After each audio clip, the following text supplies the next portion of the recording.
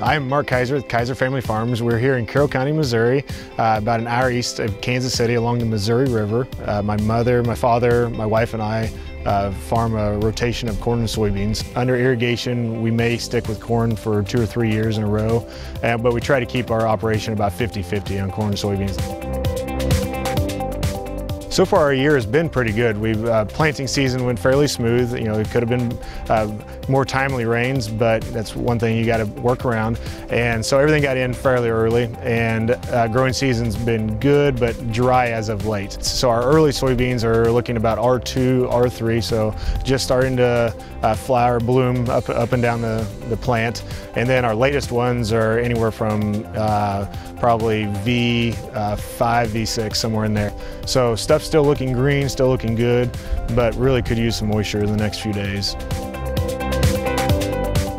We'd gotten to the point where our field averages were good, but how do you take it to that next level?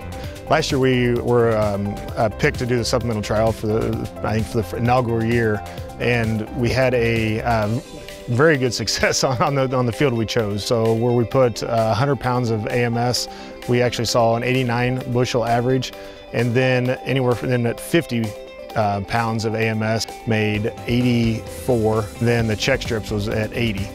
So, you know, 9 bushel difference between the check and the 100 pounds of AMS that was applied.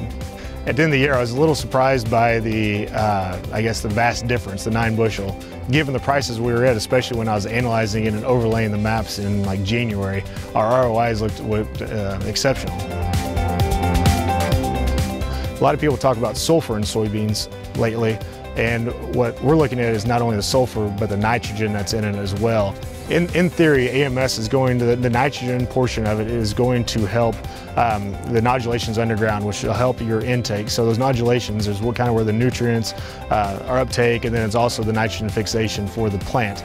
So adding nitrogen to it, helping add early on, add those nodulations, we can increase then the intake and the overall healthiness of the plant. It seems like it's a natural fit, and now it's just a matter of trying to find, you know, the timing and get it down, like how much is beneficial, where, you know, what's the timing application of it that's most beneficial. And so I'm real excited for, you know, the next few years of this trial this year and going forward of what can we do, what are the capabilities of the soybean plant.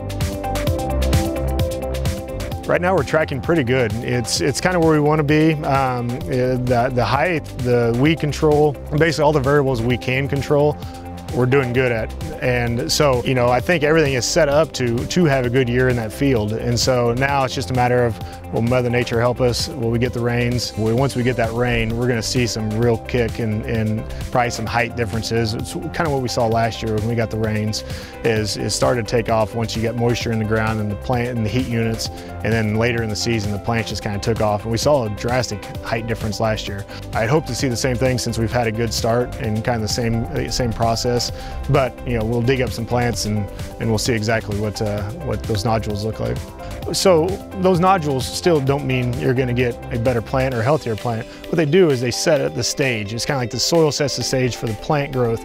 So then those nodules set the stage for taking up what you have in the soil and utilizing that. So then the height, you get the health, you get the size and everything else. Well, the bigger the plant, the more space there is to put pods on and fill. And so we saw, you know, increased pods up to, you know, maybe even, you know, 20, 30 more pods on the treated sections last year than we did the non-treated.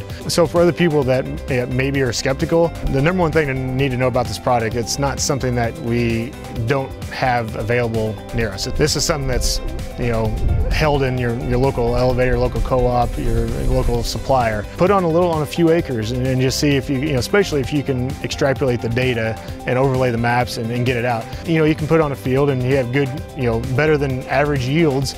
You can attribute it and put on a few more acres, and then you can see it from year to year.